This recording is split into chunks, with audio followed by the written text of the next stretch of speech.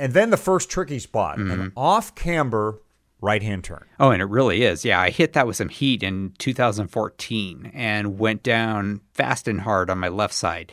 It's sort of a decomposed granite, and so it just tore right through my shorts. It wasn't a serious injury, but, a little bit of a raspberry. And since I was wearing Rafa bibs, it was definitely expensive. 3, 2, 1.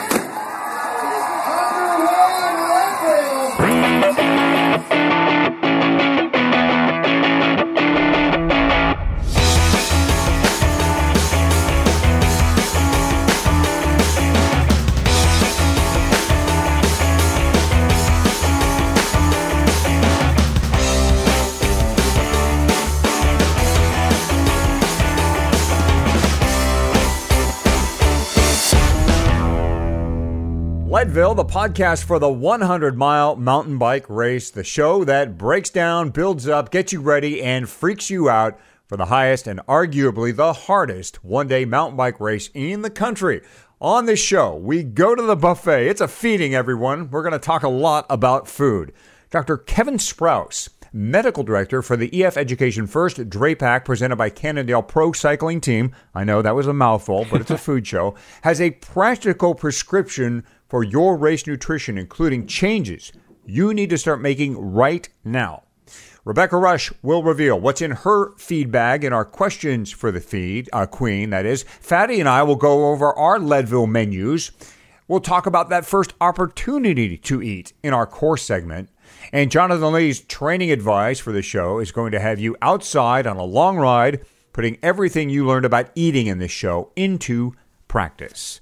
I am Michael Houghton. Some people call me Hottie, 6-time attendee, 5-time starter, 4-time finisher of the Leadville Trail 100. So Mr. 654 also works. Here with me, Mr. 22-21-20, Eldon Fatty Nelson, who's working on his 22nd Leadville Trail 100.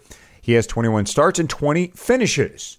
It's a number show, Fatty, as it should be. This event is all about numbers. Leadville is at 10,000 feet. The race is 103 miles long. You climb over 12,000 feet. You race in under 9 hours, and you get a gold buckle. Of all the numbers associated with Leadville, Fatty, what has been the most important one to you? First off, I got to say the 22-21-20 sounds like measurements. And good ones. They would be good. They are also not even in the same zip code as what I'm in. But I'm going to narrow my most important numbers down to 2 different ones. You know how long-winded I am. I can't pick just one. The first number is 4, as in 4 miles. That is the distance from the pavement to the summit of the power line climb as you go from 3/4 to the final quarter of the race. If you know that number, you can avoid all the mind games the crux of this whole race otherwise plays with you. It's exactly 4 miles. Don't let the near infinite number of false flats ever convince you it is any shorter. More importantly than that, though, especially in our Feeding Frenzy special episode of the podcast, is the number 250. That is how many hourly calories folks need to plan on consuming for this race. Hitting that number every hour can be the difference between finishing fast and finishing slow, or not finishing at all.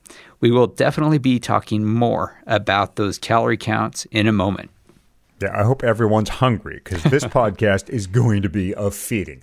The Leadville podcast is brought to you by Shimano. Fatty, how are you and the Hammer, your wife, gearing your bikes for this year's Leadville? Well, we're training with identical drivetrains, 32 up front, 1146 in the back. Obviously on the, Shimano's XT Di2, I have drooled all over that drivetrain many times in this show. However, I just placed an order for 2 28-teeth chain rings. The truth is you just don't use your tallest gear very often in this race. I would rather be able to have the ability to stay on my bike in the hard climbs. The final 3 miles of Columbine, for example, the entirety of Powerline, if it's possible, than to be able to pick up an extra mile or 2 per hour hauling down Hagerman's. Plus, we're going to be racing the Breck Epic this year. That's a 6-day stage race, and it ends the day before Leadville. And we plan to be using the same bikes, same drivetrains, both races. And that is, I think lower gears are going to serve us.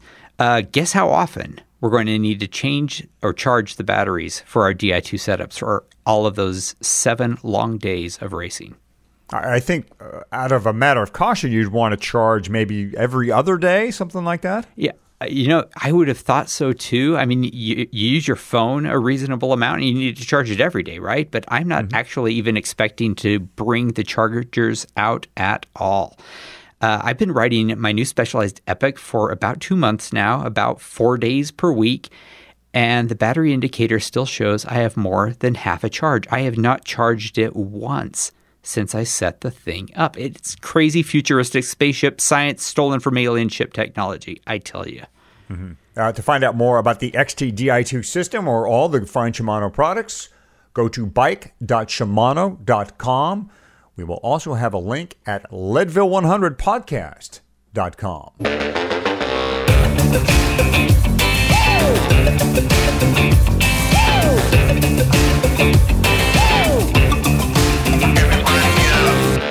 And now on to the course. Each show, we are discussing a segment of the Leadville Out and Back. We're doing this in order. So all you have to do is listen to the shows. You follow along. You're going to get a point-by-point, mile-by-mile breakdown of the Leadville 100 course. In show 2, we took you out of downtown Leadville and onto the first section of dirt. That criterium on knobbies, as we called it, is done. And the first climb of the day, St. Kevins, is now before us. Yeah, it's spelled Kevins, pronounced Kevins. We are not making a mistake here. Yep, you are 6 miles into the race, right? And on its own, if you were just riding it a week before the race, you would think St. Kevins is no big deal. It's about 2.5 miles and 1,150 feet of climbing. That is not too much. And this is one of those little sections you'll probably go out and do if you show up to Leadville early and ride it once or twice. It's not a bad idea because it's one of the first segments you're going to see. My strategy on Kevins, St. Kevins, has been to sit in. How do you ride it? Well, it really is an it depends kind of answer. When I've been single speeding it, I got to be out in front because you either walk it on a single speed or you fly it. Other times, your time goal really affects how you're going to race St. Kevins.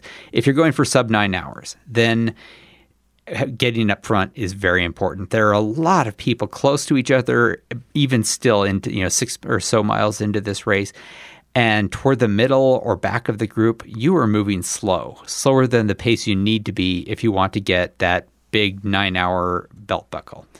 Once you're there, however, there is just not much you can do about it. Once you're going up St. Kevins, jockeying around, moving forward is just not worth the amount that you gain. So if you are planning for a fast time at Leadville, meaning a sub 9 time, you need to have moved forward the amount necessary on the pavement and on that flat dirt road section we talked about in the last episode.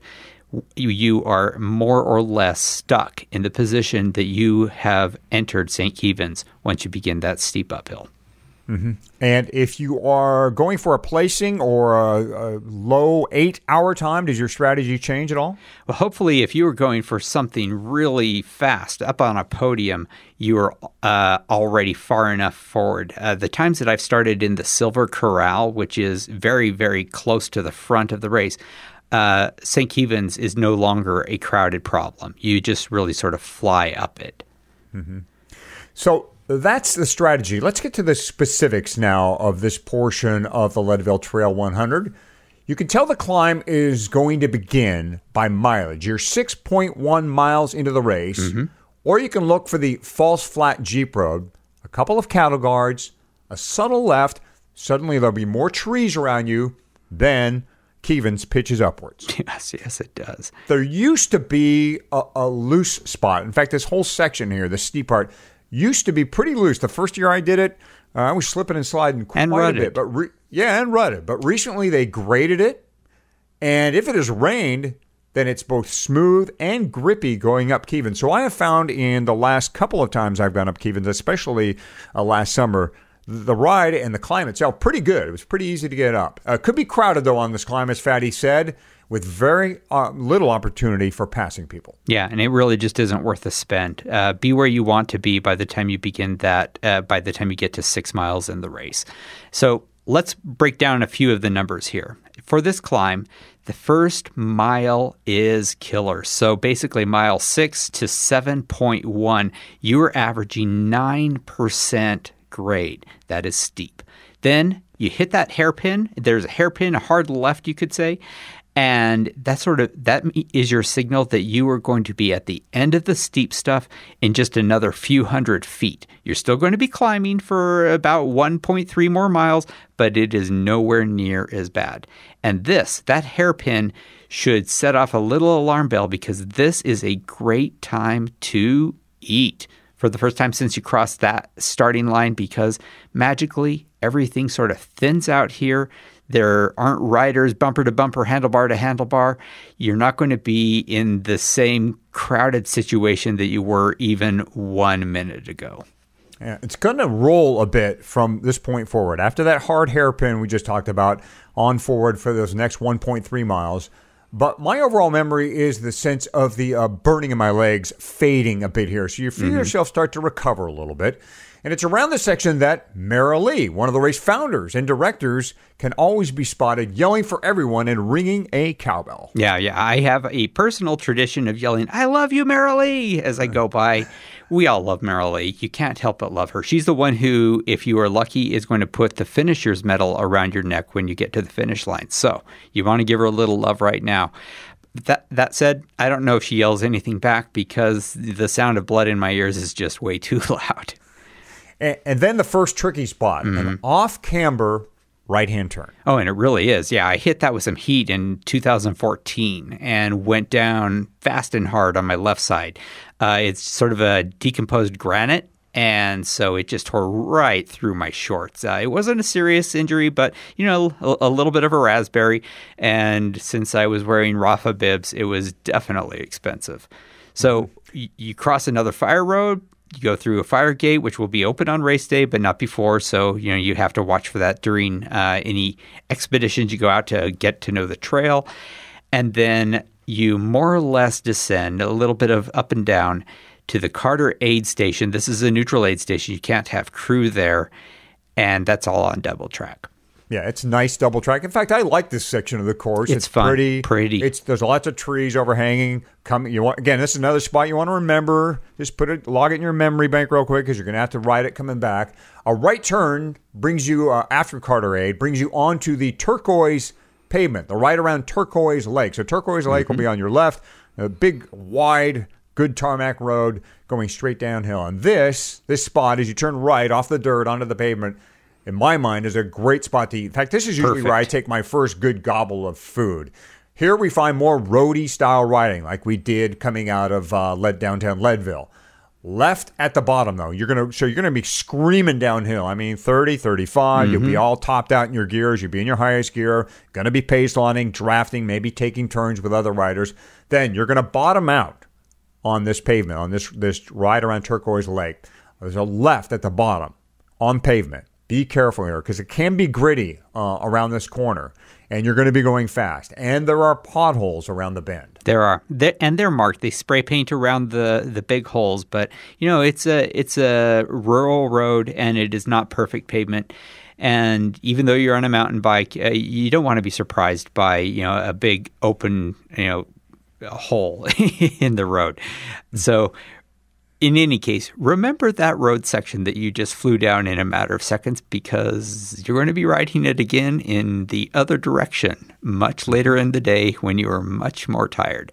So you've made that left, and now you've got a gentle mile of climbing ahead of you. If you didn't eat as you exited the Carter Summit Neutral Aid Station, be certain to do it now. You are not going to have as good or as easy of an opportunity for food again for quite a while, because you're going to be in a pace line, then technical climbing, then technical descending for the next little while. And we'll talk about that next time, but now is a good time to eat.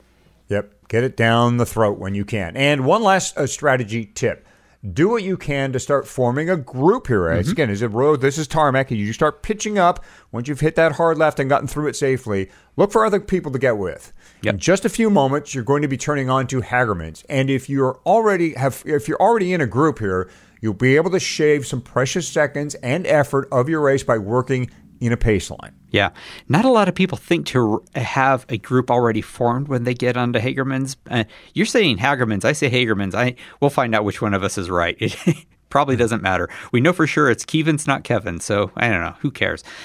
But my point, and I do have one, is if you have a group put together, by the time you make that sharp right turn onto Hagerman's, you are going to have a much better time because it is a gentle uphill, and a pace line can make a massive difference over the next couple of miles. By the way, when you reach, you'll know that Hagerman's is close when you hear a lot of people cheering, because people stand there, they park their cars, they drive down to that point, park, and cheer you as you make the right onto the dirt. Yep. Hagerman's, whatever you want to call it. We're going to pick up from there in our next show. That's we'll right. take you up Hagerman's and then up Sugarloaf. Yeah. If you have questions, though, about the course, criticism of our takes, leave your inquiries and comments on our website, Leadville100podcast.com. You can tweet them as well with the hashtag Leadville100podcast, or give us a text, leave us a voicemail at 719-453-1514. Can you believe that we are at the end of our third course segment and only 14 miles into the race? We are going to have to pick it up. Hottie, have you ever ridden with a noodly bad stem on a mountain bike? Not on a mountain bike, but I had a time trial bike that had a pretty ugly connection between the cowbell bars and the fork. Yeah, I'll admit. I swear, until you've ridden a bad one, they are the most ignored component on a bike. Once you ride a good one, you start realizing how important they are. I've been riding with a new M6 mountain stem from Envy on my Epic, and you can feel such an enormous difference. Like, how so? Like, when I stand up and row, you know I'm a standing climber, right? All that single speeding. The bar matters for that, of course, but the stem is just incredible. I feel like so much more of my energy is winding up going into the bike instead of into flexing.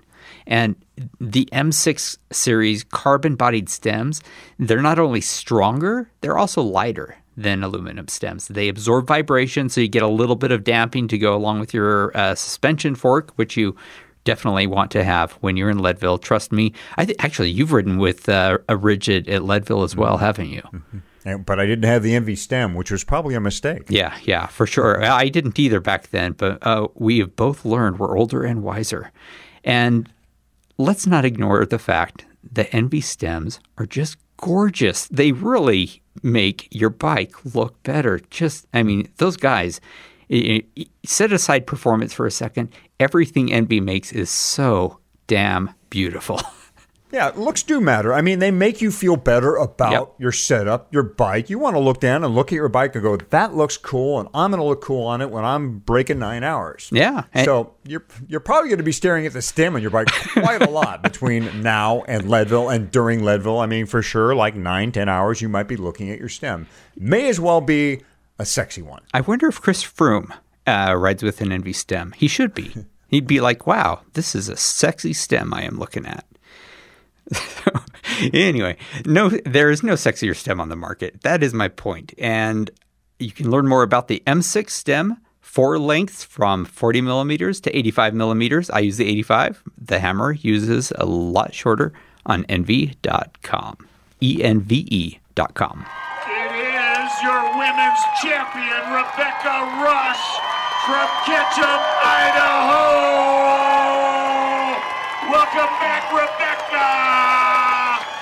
Okay, Fatty, the 4-time champ, Rebecca Rusch, standing by now. Time for questions for the Queen. Yeah, thanks, Hottie. Nobody knows and teaches endurance racing like Rebecca Rusch. She is, of course, as you mentioned, a 4-time Leadville champ, and that ain't nothing. She's sharing all of her wisdom at a new Rusch Academy camp. There's a gravel version, there's a mountain bike version, and you will ride with and learn directly from Reba Rusch. Learn more at Rebecca Rusch, that's RUSCH.com. Reba, welcome. Hi, thanks for having me. Today, I want to ask you food questions because I think a food strategy is truly the make or breakiest thing you can do at the Leadville 100. What do you eat while you train? Yeah, I'm glad you asked about food because I honestly feel like it is probably one of the biggest things of maybe two things that I feel that endurance racers really blow. They really mess up here. And I know plenty of people who are much fitter than I am, much faster, much better trained, and they really throw it all down the tank because they don't have their nutrition dialed. And eating is training. You know, the folks at Goose say that eating is training, and it really is a food strategy, like you said. I mean, you can imagine when you're at 10,000 feet, you can barely breathe, you know, you're full on exertion. The last thing you want to do is chew something or even open it or even to catch your breath enough to put the food in. And so it really does require practice. And that's why in training, I really do try to eat as if I'm going to race. And so I know a lot of people who they go out on the 2-hour ride and they don't take any food because they're trying to drop a few pounds or they're trying to, you know, get lean for the race. And this is a big mistake. On the bike is no time to be trying to, you know, have a weight loss program. This is the time where you're actually training your body to take those calories and burn them as fuel. And what happens is if you don't feed the body, it starts to burn. It does start to burn your fat or other stores that you have, but you're not teaching it to quickly access that goo carbohydrate that you're putting in. And so you want to teach your body basically to burn the fuel you're putting in right away. And so I do like to train as I'm racing. And this is a good time to experiment different types of foods that you like, whether you like solids, whether you like liquids, whether you like sweet or whether you like salty or whether you like no flavor at all. These are important things to really figure out, and usually it's a variety of all those things. You know, Goo calls it like your food palate, and you get flavor fatigue. And so sometimes what might taste really good, you know, in desert, you know, hot terrain, in mountain high elevation terrain may not be the same flavor that you want. And so generally, if I'm going on a longer, slower day, I really like to take solid calories, and especially if it's a long ride with friends, one of my nice long, slow days, I might even take a sandwich because the demands that you're putting on your body are different. You know, you don't have all the blood leaving your stomach where it can't digest. And so I use those days to experiment with some bars, some other solid foods, because you know, you can't do liquid and gels all the time. If I'm doing intervals and things like that, you know, I am doing more race type food that might be liquid calories, you know, Goo chews, stuff like that, that is a little bit less energy to chew and swallow and digest. But yeah, I'm a big fan of mixing it up in training. And then I am also a big fan of really trying to make sure that you are training your body to hydrate and process the calories. And then I'm very religious about when I finish a ride, even if I'm in serious training mode, I do drink a recovery drink almost every day after almost every ride, even if it's an easy one. And that's just a quick chocolate smoothie shake. I happen to use Goo recovery drink. I really like it. Yeah. On cold days, I'll put it in coffee and mix it up. It's kind of like a little mocha. It's kind of good. But yeah, so I'm pretty religious about, and I do feel like, you know, the recovery drink's important. I talk to people about, you know, you can put in this really hard, great interval session, and then why not take your workout to the 100% level by recovering correctly and getting that recovery drink in within 30 minutes of finishing. The alternative, if you don't do that, you don't take advantage of the glycogen stores being open and receptive, is you do this hard workout and you maybe only get 80, 90, 95% benefit from it. But I'm all about putting something in your mouth. It's an easy way to get 100% benefit from your workout. Before you get to the starting line, What do you eat? On race day. So this was day. always a tricky one because Leadville is so early, and then we've all heard that you should eat your breakfast 3 hours before your start time to allow for proper digestion and food to be absorbed and all that kind of stuff. That's pretty hard for a 6 a.m. start to get up at 3. And I'm a little bit lazy about that, and so Leadville is if I do have the luxury of that for an event, I will have a normal breakfast that's 3 hours before, and it would be something rice, eggs, avocado would be kind of a standard race breakfast for me. However, in Leadville, I opt to sleep another hour and instead have a really good dinner, very similar dinner the night before of eggs, rice, or chicken and rice and avocado and some amino acids. But on Leadville race morning, I sort of started opting towards having sleeping an extra hour, just putting the nutrition in a couple hours before the race, and doing a smoothie. And so that the calories are more easily broken down and digested a little bit more quickly. And so I would do basically a goose smoothie, a bit of protein, recovery drink, even though you haven't done the race yet, maybe a little bit of almond milk, depending on if you're, how you sit with milk, and some, some fruits, and that's really it. So sort of a lighter liquid meal that can digest more quickly. I'm hydrating in the morning with water and some electrolytes. Pretty quickly, as soon as I wake up, I'm kind of sipping on water while I'm getting ready. But I stop hydrating about 30 to 45 minutes before the start line. And that allows you time to go to the bathroom, empty your bladder, and not be standing on the start line having to go. So that's why as soon as I get up, I start drinking water and electrolytes, and then I stop at about 45 minutes out.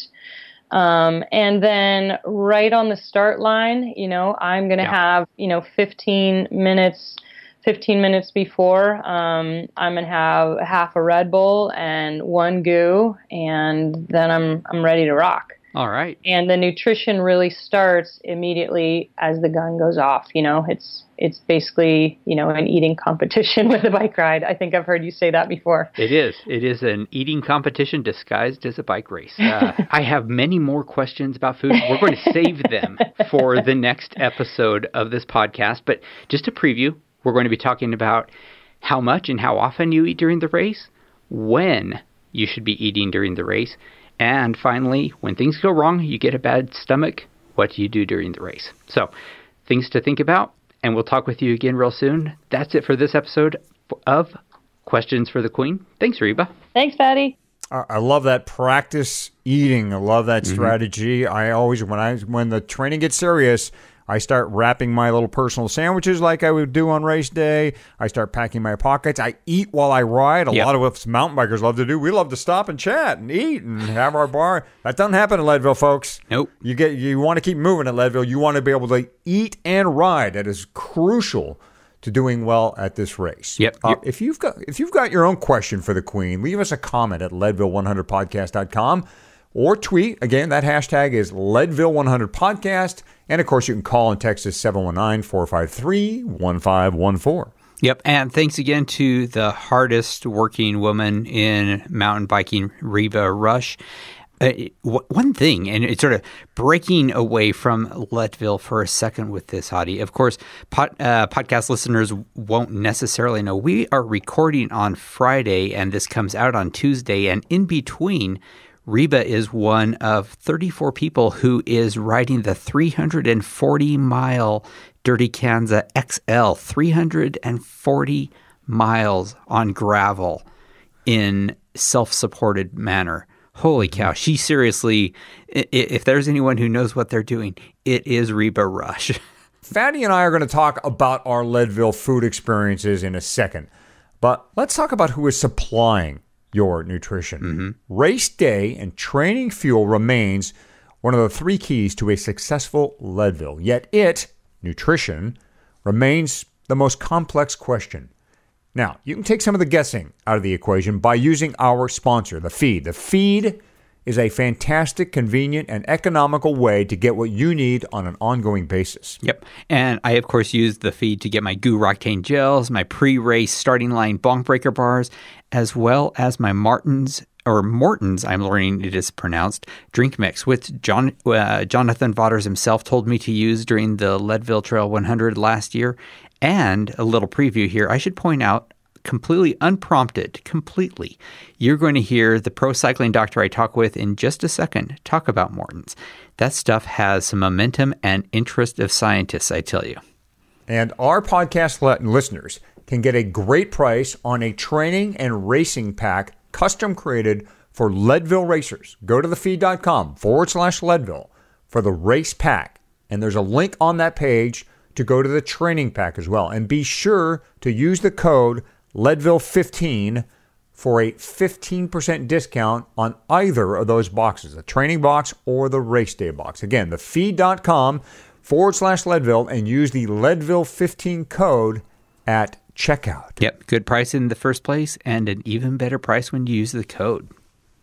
Now, back to food, some more food talk here. Oh, yeah. Remember how I told you last show I rarely have a problem with cramps? So jealous. Well, I kind of have the same story with food. I really have no issues. I can and do eat what I want. Gels, blocks, stroopwafels. I've eaten Danishes and strudel during the Leadville 100. I once ate a McDonald's Big Mac during a 100-mile mountain bike ride. Wouldn't try that at 10,000 feet because the gut does weird things. But otherwise, I can pretty much stomach anything. Oh, I am at once envious of you and also a little bit horrified by you. My plan is the exact opposite of yours. I eat like how you're describing at Leadville all the rest of the time. But when I am racing, my plan is so monk-like and completely monastic in comparison. I can say my complete food plan in 2 sentences. 1 gel consumed every half hour as prompted by my GPS timer. I have it set to go off every half hour. Also, nurse a Morton's 320-calorie bottle all the time and drink water when I feel like it. In that way, I get precisely 250 or up to 300 calories per hour. No sick gut ever. Energy on tap for 8+ hours. So it works for you, right? I mean, it's what works for you. That's what matters. Me, I can gorge. I love the peanut butter, banana, bacon, honey sandwich. I've made those before. Had them at Leadville before. They're delicious. To me, Fatty, food is mood. So yeah. I'm trying to put a little carrot out there. Hey, I got a Danish coming. I got a cinnamon roll sitting at Twin Lakes. So what I eat in the morning, I have bacon. Bacon is not really a race an endurance food, but it puts me in a good mood. I love the smell of bacon. I love the taste of bacon. I want to go with a start line in a good mood. That's why I eat kind of what I want to eat. I am all for that. Whatever works for you, works for you. The important thing is you need to make sure that it works for you. And the way that I eat, I understand, the more I listen to Reba and our guest that I'm going to introduce in just a second, I'm a real corner case doing really well with a very, very simple plan. And you should not necessarily use me as your plan. However, you need to figure it out. Anyway, so with all of that said, there are definitely things that I need to personally change and am actually planning to change for this racing of the Leadville 100. See, I just had this really informative, extremely prescriptive conversation with Dr. Kevin Sprouse, who is the medical director for the EF Education First Drapac, presented by Cannondale Pro Cycling Team. He works with elite athletes around the world and has a ton of really great useful advice for any endurance racer, but especially for folks racing the Leadville 100. And he is about to tell us how you can get a faster time or have a better race. Dr. Sprouse, welcome. It's great to have you here. It's good to be here. Thanks for having me.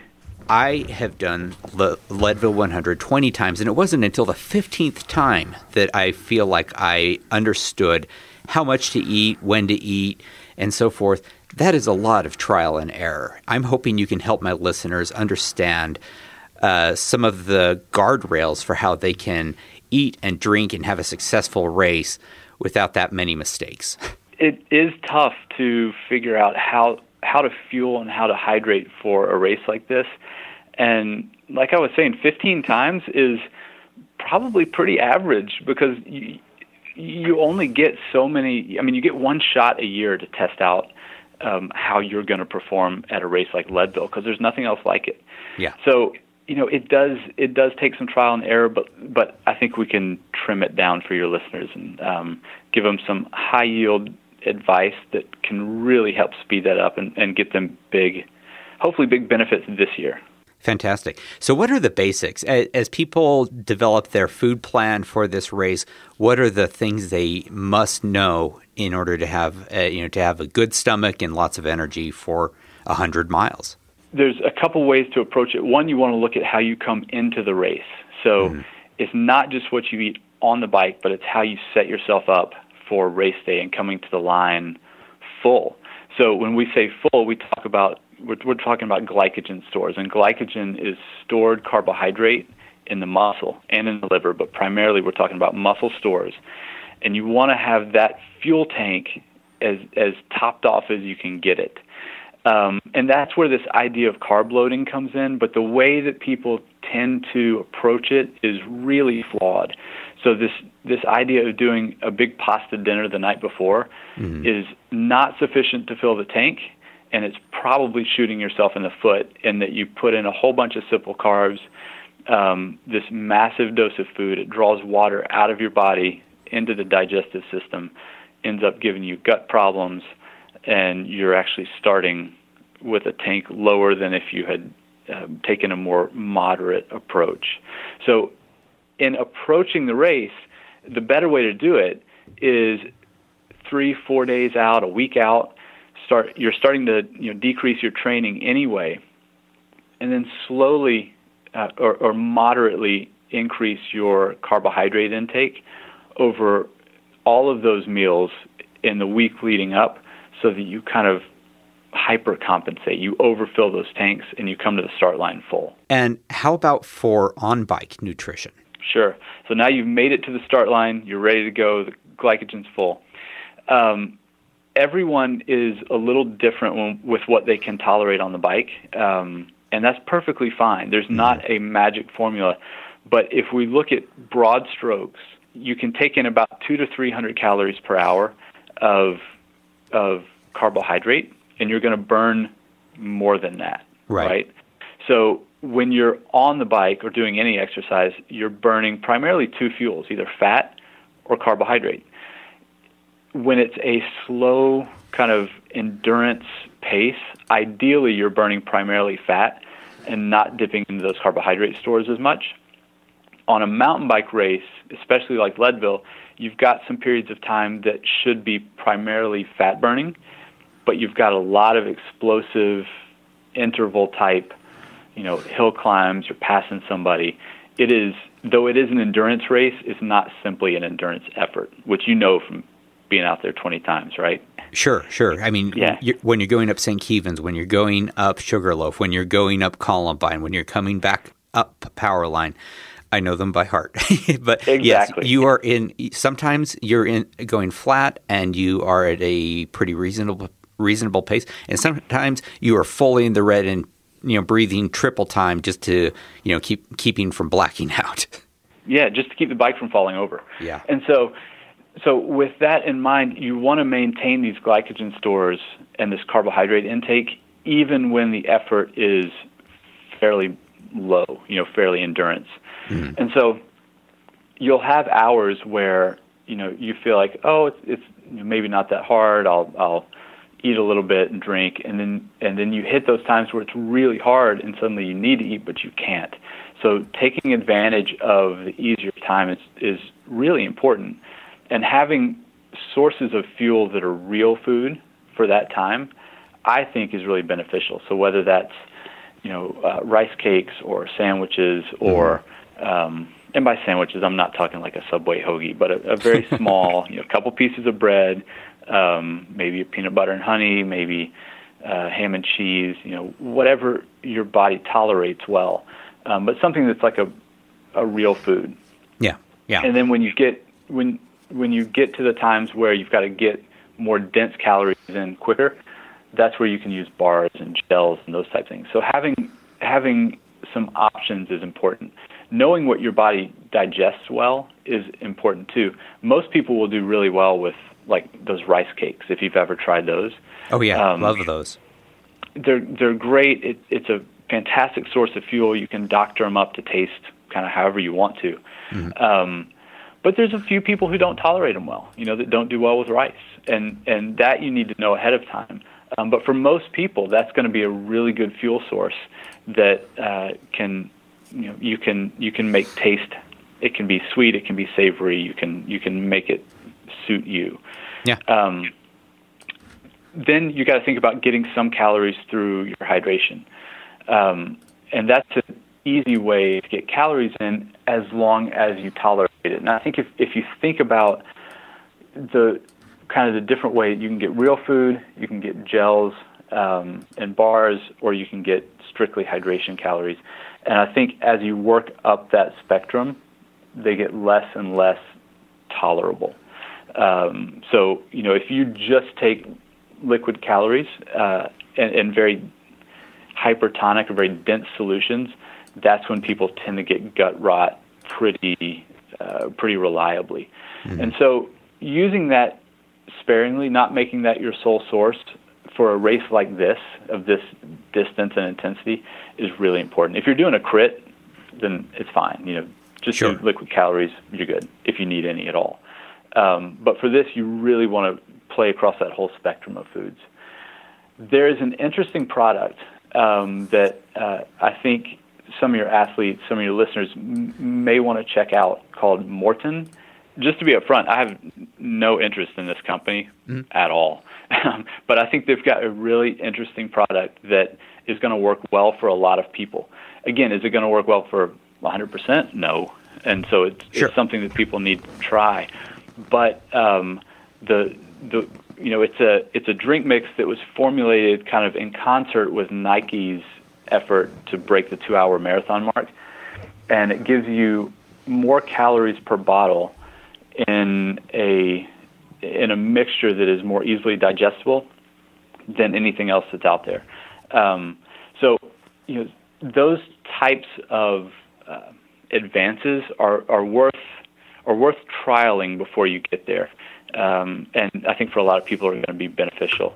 So finding those ways to get in liquid calories as well that your gut tolerates is really important. I flog this horse all the time, is no matter what you're doing, whether it is rice cakes or Morton's or whatever food source you decide to go with, you got to trial it out. And of course, with this episode coming out about 10 plus weeks before the race, you're getting close to the edge of where you need to settle on something. So whatever you're going to use or things that you're experimenting with, it's time to take them out on a ride and see how you do during that day for, the best simulation that you can get. If you don't feel good at the end of a long training ride, you're not going to feel good at the end of a long ride at race effort at high altitude. For sure. And that's a really important point that you make. You're not talking about taking it out for an hour and a half spin. No. Take it out and use the stuff in a race effort type scenario that's going to be a longer day. If you've got the option to go to altitude and try it out, do that. Like, try to replicate it a little bit. Best you can. Yeah. Yeah, for sure. And if you can't do that, that's okay too. But to the degree that you can try it out in real world scenario, definitely do. Do you have any Leadville specific advice? That is, the Leadville environment, altitude, temperature. Yes, although so as a physician, my thinking goes a little bit differently here. Mm-hmm. And we can you can push me back the other way in just a second. But when I hear altitude effort, what I see so often that is such an easy thing to rectify, that is often ignored, that falls into the dietary field, is blood iron levels. And so we see that people who train in, for endurance efforts, they tend to run through iron stores and maybe not replenish them the way that they should dietarily. And we'll look at something called ferritin, which is an iron storage protein in the blood, easily testable, a very routine laboratory test. Yep. And we'll see that it's remarkably low, and sometimes pathologically low, but sometimes just lower than it's going to allow you to do what you want to do at altitude. And so if you can address that 10 weeks out by changing your diet and taking an iron supplement, then that's a huge benefit and a huge pothole in the road that you've sidestepped. So for me, I think looking at some of those basic things up front, because if you're iron deficient and you're borderline anemic as an athlete, I don't care what you eat and drink on the bike that day, you're going to suffer and probably fail at your attempt between the difficulty of the race and the altitude and everything else. But if you make sure that everything's taken care of from a physiologic standpoint before you get there, then the on the bike dietary stuff is useful. So to me, taking that early look at some of those important factors is crucial and often overlooked. Last year when Jonathan Vaughters was coaching me, that is something that he did. He had me do a blood workup, and after looking at it, he put me on an iron supplement. I didn't know why until now, so this was very, very interesting. And what may also be interesting is that when we look at those things in athletes, we see, again, looking at a ferritin level, for instance, we may see that the lab says, well, as long as you're over 20, you're fine. And technically that's true. You will sit at your desk and get through your workday and have no problems with a ferritin of 20. But if you go to do some demanding athletic task with a ferritin of 20, it's not going to go well. And so it's not even always just looking at what the lab says is normal, but it's going to the sports medicine and sports performance literature and saying, okay, well, what truly supports the effort that I'm about to put out, and making sure that you're there. Dr. Sprouse, this has been incredibly educational. I've been doing this race for 20 years, still learned a lot. Thank you so much for your time. Oh, happy to do it. Good talking with you, Eldon. So many practical things here, Hottie. There are three big things that I take away. First of all, I need to restart taking my iron supplements. Do you take one? I don't. I've been tested for ferritin levels. I've always come back well. I know that you do. Before you take an iron supplement, you should go get tested first and make sure you actually need them. Yeah. I had a very ordinary ferritin level, and the idea was to get me well above normal. And I never tested afterward after taking the iron supplement, but I know that it's not something that can really hurt. So if you're going to be up at altitude and you're going to be racing, start that now. Get that in you. Second thing, carbo loading. For I think 18, 20 years, the Leadville race had a carbo load spaghetti dinner before the day of the race. They didn't do that last year, which I think was new, but maybe that was because that actually wasn't doing you any good. But I'm going to be practicing that sort of moderate increase of carbs for the 3 or 4 days leading up to it. And then finally, the rice cakes. It's hearing what Dr. Sprouse was saying about gel after gel after gel not being the smartest way. It's making me reevaluate a little bit. And I have a fantastic rice cake recipe myself, just sort of customized using rice, sushi rice, chicken broth, bacon. I think you would like that, Hottie.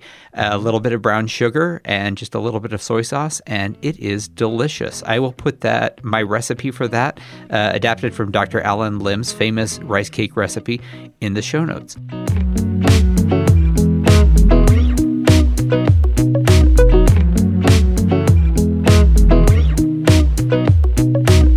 Hey, Fatty, did I ever tell you about the time I lost the entire contents of my seat pack mid-ride in the middle of the wilderness? Oh, no. I haven't heard it. I would love to hear it, but my initial reaction is you must not have been using a Banjo Brothers bag. Obviously. I don't know what I had, actually, but it stunk, whatever it was. And during a thrashing down a gravel road in Glacier National Park, the seat bag, which was stuffed with my flat repair essentials and a multi-tool, unzipped, and all that stuff became grizzly bear food. You should have been packing a Banjo Brothers bag. I have one on every single bike I own and have been using them for a dozen years, have never lost a seat pack. They're simple, they're bomb-proof, they just work. Yep, and they are worth it, whatever it is. You don't want to lose the contents of your seat pack, whether that be in Glacier or Leadville or wherever. You will be stranded and very, very mad. So check out Banjo Brothers. Tough, practical, and affordable. Minneapolis-based, in business since 2003. Their products are available in your finer local bike shops, or to get a 15% discount off your order, go to banjobrothers.com/fatty-favorites. Fatty-favorites has to be there. You need that little dash. Yep. I just ordered a frame pack for myself.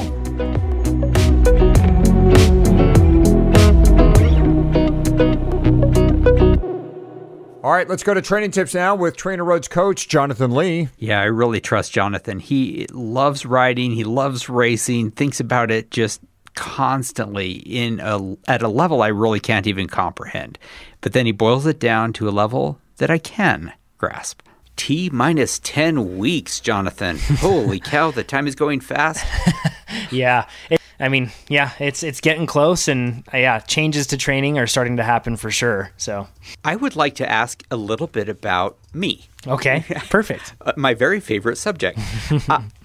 So the kinds of rides that I feel like are good training for me, I love to do a truly big ride during the weekend.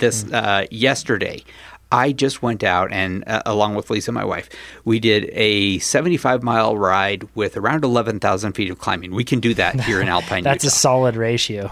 Is stuff like that helping me for my race? It is. And we talked about structure, right, in a previous episode, and we talked about how important it is to have structure, and it absolutely is. These sort of rides, though, where you don't have perhaps as much structure, but you're going out and doing something else, I feel like you may not have structure, but it's a great opportunity for you to put in other objectives while you're still getting a lot of boost from fitness. Right. Leadville, for most of us, it's going to be a big day. You're looking at possibly a double-digit day in terms of duration and hours. That's a really long day, and your body starts to do weird things when you're on a bicycle for that long. So it's important to make sure that you get outside to get those long rides in where you can figure out the changes that happen to your body. Now, something that with Trainer Road, the majority of our workouts, we prescribe them inside, right? We prescribe all of our workouts inside because that's the best arena to do your structured interval work.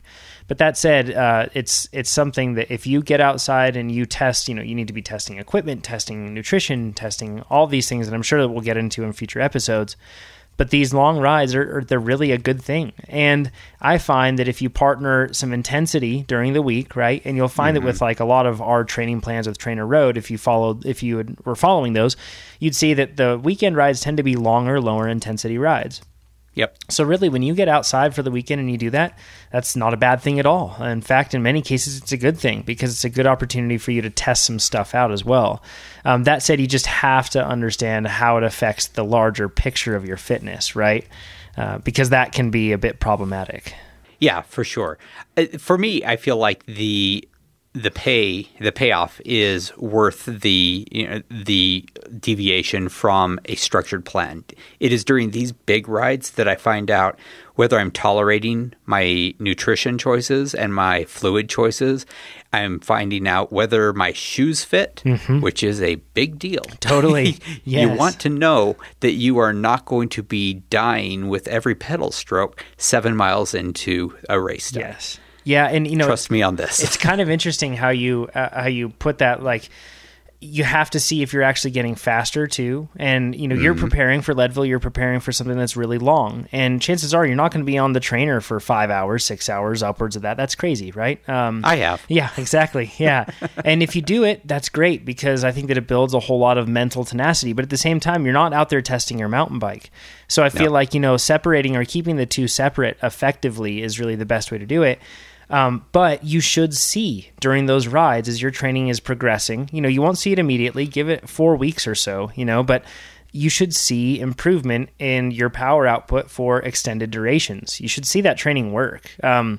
and this will sound like a plug for sure, but we've like longed for something like that for so long, and we built a bunch of new features around that because we were frustrated with the fact that there was no good way to see if I was getting PRs at any distance or any duration that I actually self-select, So we put all those things into Trainer Road recently because we were frustrated with the very thing. It's like, I'm doing all my structured work, but am I getting better at what I need for race day? So yeah, those weekend rides are awesome for that. And man, set objectives, start testing everything, and test early and often. So then that way you aren't trying something new on race day. Test early and often. That is good advice. And something that obviously it's pretty easy to tell via Strava and all of the tools that we have near us that how well you are doing. Or the tricky thing, though, remember this, though. If you're using something like Strava, remember the wind, remember the dirt, remember all the other variables, right? Because that's one thing that can be a big misnomer. So that's why if you have power, it's king, and then you can analyze that sort of thing. That's definitely the best way to go. Everyone keeps talking about power, and so far I've never had a power meter on any bike. The only time I see power is when I am in the basement on my Wahoo kicker, getting power from that, doing Trainer Road. So I do appreciate the power. It's something that I just haven't made a part of my outside riding yet. So yep, and you don't need it for sure, right? Yeah, I mean, you don't need one outside. Inside, it's really nice because you can get structured work. But man, I can't speak highly enough to the benefits of using one. You don't pace every single effort with it, but it's a direct measure of the work that you're doing. So it's super helpful on a day like Leadville. You just have to make sure, and we'll go into this in another point, that you factor in things like elevation and everything else. But it's a really good way to make sure that you aren't pushing as hard, because if you're using heart rate or anything else, chances are you'll be pretty jazzed at the starting line and you'll be pretty excited, and that heart rate is almost like funny numbers, And then you get to elevation, and that's tricky too. Or if you're using perception, you're excited to go, and then later on you'll be at elevation and you'll perceive that the world is terrible and hates you. So it's pretty tricky. But man, power is it's so helpful for that. And then you can really see if you're actually getting faster or if you're just Strava surfing the wind, so to speak. So it's definitely a great way to equalize things. Jonathan, thanks so much. My pleasure, Eldon. Talk to you soon.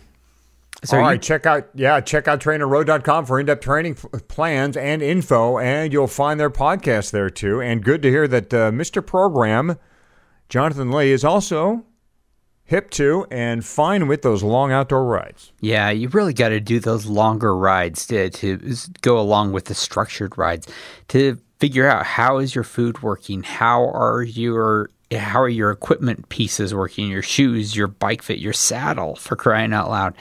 It can't all happen in the basement, although for sure structured riding does make a difference. It's a foundation that you build on.